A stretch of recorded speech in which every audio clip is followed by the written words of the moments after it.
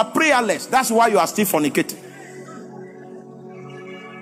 You saw a woman's breast and your leg began to shake like this. It is a proof that you don't know fire. It's a proof that your refinery has broken down. It's a proof that you are not willing to come out of your situation. Because the day you become willing to come out of that situation and you begin to engage prayer, you will find out that the things that you call your weakness previously, you will pass from before them and go to a land where they don't exist. Oh my God. In fact, speaking in tongues happens to be the only gift we have received from the Holy Spirit that you can use at will. According to the book of 1 Corinthians chapter 14, Paul said that I will pray in the Spirit. I will pray in my understanding also. That is to say, that it's up to you to decide how much of this spiritual capital you are willing to use on a daily basis. When I discovered that it is up to me to use, I wanted to see how far I could pray. And so some Saturdays I shut down and I begin to speak in tongues. I did four hours the first Saturday. Next Saturday I came, I did 6 hours. Next Saturday I did 8 hours. And a time came when I prayed in tongues for 18 hours. I said, so, okay. So if I want to go, the system will support me. It's a wonderful spiritual experience. Meanwhile, the baptism of fire, it comes on the foundation of the baptism of the Holy Ghost. When you are baptized in the Holy Ghost and you decide to begin to run your refinery and you are consistent in the place of prayer, you are consistent in the place of prayer, a day will come when you will be baptized in fire. There are some evidences I have here to show that you have fire. Number one, this first evidence that shows that you have entered into the regime of the baptism of fire is that there is a strange passion for the things of God that invades your soul, that possesses your soul. Your soul is choked with passion for the things of God. You see, the devil operates from the environment. The devil operates externally. The devil kindles situations. He kindles circumstances so that those that have no passion will break down and they will follow the pattern of the pressures in the environment. They will surrender to the challenges in the circumstance. So whereas the devil operates from outside, God operates from inside. And those of you that have ever been on a canoe, you know that it is not the water that is around the canoe that makes it sink, but it's the water that is inside of the canoe. Oh, what will determine whether you keep afloat is not what is in the circumstances, because Satan will be operating from the circumstances. It's what is inside of you. And so what God does when he baptizes you with fire is that he places a passion. Some people can't understand us. I was in the oil industry for 16 years.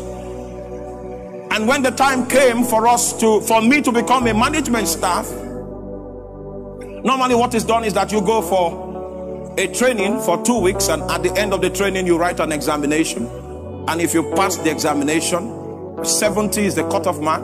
If you get 70 in all of the 5 examinations you will write, you will qualify. Hallelujah.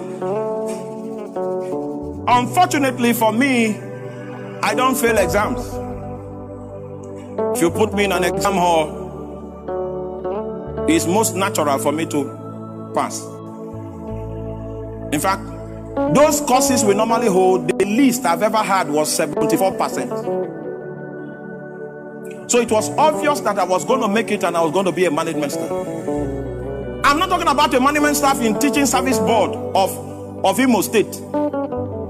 I'm I'm talking about the petroleum industry. And because our payment structure in Nigeria is performance driven, and we account for 98% of our gross domestic product as staff of the oil industry, it therefore justifies the reason why we are highest paid. And when you cross into the management cadre, then you will now have breath of fresh air. The Lord give you understanding in Jesus' name. And it came to pass, I was heading for a crusade, just like today. And normally when I have an event like this, I pray for money to live. And in the evening we were driving to the crusade ground, and the Lord spoke to me. He said, when will your passport expire?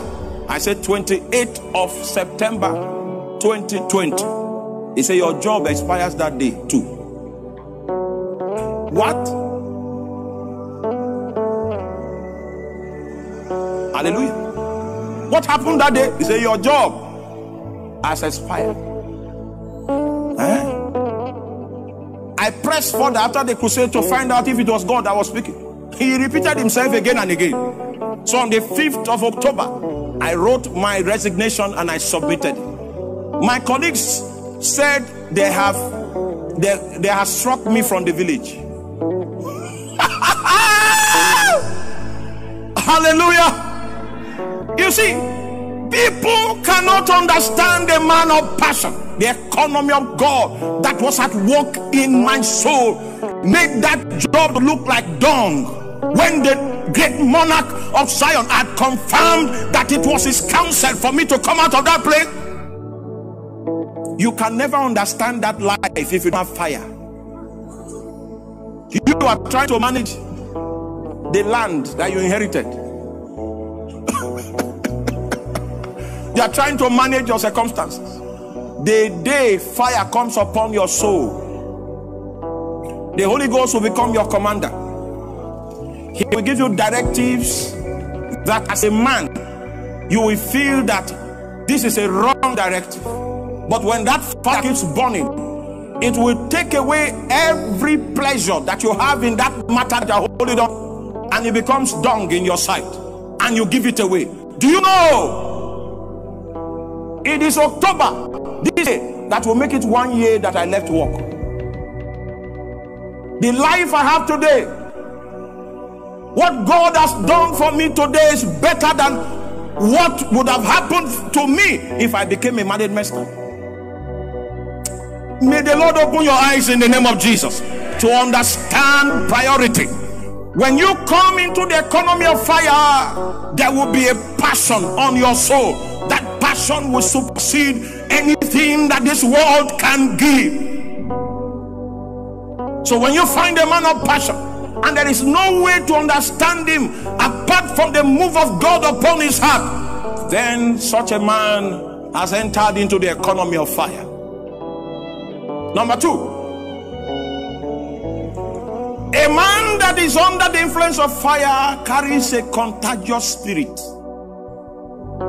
If you are not ready to serve God, don't go close to him. Don't even go close to his messages. Don't go close to his trouser. Don't go, if he spreads his trouser and his shirt here, don't touch it. Don't touch it if you don't want to serve God, because that man is carrying something that is contagious. Fire is contagious. If you touch it, oh my, you begin to behave like it.